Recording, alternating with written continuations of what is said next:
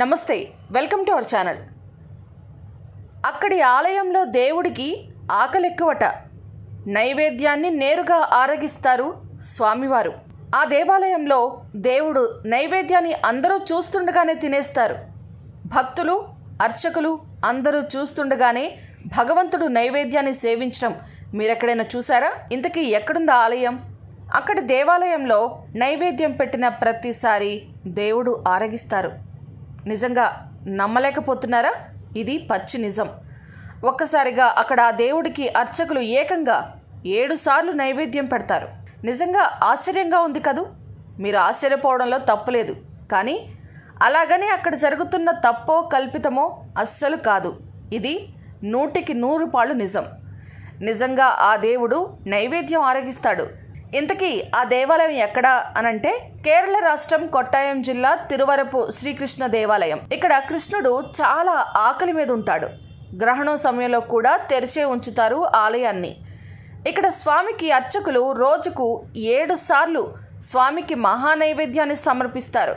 నైవేద్యం పెట్టిన ప్రతి మారు కొంచెం తగ్గుతూ ఉంటుంది. ఇందులో తలుపులు మూసినప్పుడో లేదా అక్కడ మరెవరో లేనప్పుడో కాదు, అందరూ చూస్తుండగానే, అర్చకులందరూ అక్కడే ఉండగానే కాస్తంత తగ్గుతుంది నైవేద్యం. స్వామి స్వయంగా నైవేద్యాన్ని తింటారని ఇక్కడి ప్రజల నమ్మకం, విశ్వాసం. అందుకే నైవేద్యం తగ్గుతోందని భావిస్తారు. ఇక కృష్ణుడికి సమర్పించే నైవేద్యం ఆలస్యమైతే ఆకలికి తట్టుకోలేక కడుపు ఖాళీ అవుతుందట. ఇందుకు నిదర్శనం కూడా చూపుతున్నారు. స్వామివారి నడుము చుట్టూ కట్టిన ఆభరణం వదిలై కొన్ని ఇంచులు క్రిందకు దిగడం మనం చూడొచ్చు. పూర్వం గ్రహణం సమయంలో ఆలయం మూయడం వలన ఇలాంటి అపశృతి చోటు చేసుకోవడంతో గ్రహణం సమయంలోనే కాదు మరెప్పుడూ ఆలయాన్ని మూయకూడదని నిర్ణయించారట. ఇక్కడ స్వామికి నైవేద్యం చాలా రుచికరంగా ఉంటుంది. స్వామికి నివేదించిన అనంతరం భక్తులందరికీ ప్రసాదం పంచుతారు. ఇక్కడ ఇంకో నియమం ఉంది. ప్రసాదం తీసుకోకుండా ఏ భక్తుడు ఆకలితో వెళ్ళకూడదు.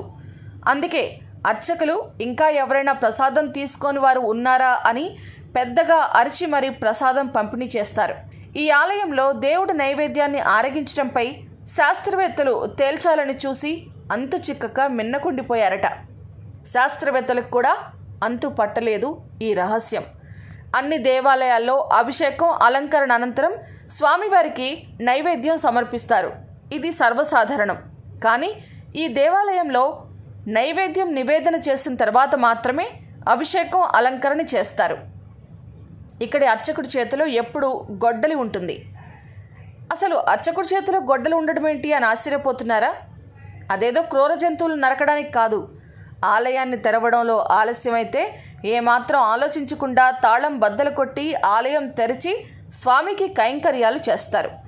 గ్రహ దోషాలు, గ్రహణ దోషాలు, సంతాన దోషాలు, సర్పదోషాలు, వ్యాపారాల్లో నష్టదోషాలు, వివాహ దోషాలు, బ్రహ్మహత్య వంటి మహాపాతకాలు ఏమున్నా సరే ఇక్కడికొచ్చి కృష్ణ పరమాత్మను దర్శిస్తారు భక్తులు. స్వామిని కొలుస్తారు. శ్రీకృష్ణ పరమాత్ముల వారు స్వయంగా నైవేద్యాన్ని ఏ విధంగా ఆరగిస్తున్నారో దానికి నిదర్శనం కూడా మీరు చూశారు కదా. దీన్నే కృష్ణలీల అంటారు. ఈ వీడియో నచ్చినట్లయితే లైక్ చేయండి, మీ వారందరికీ షేర్ చేయండి. మరిన్ని ఇంట్రెస్టింగ్ అప్డేట్స్ కోసం మా ఛానల్ని తప్పక సబ్స్క్రైబ్ చేసుకోండి.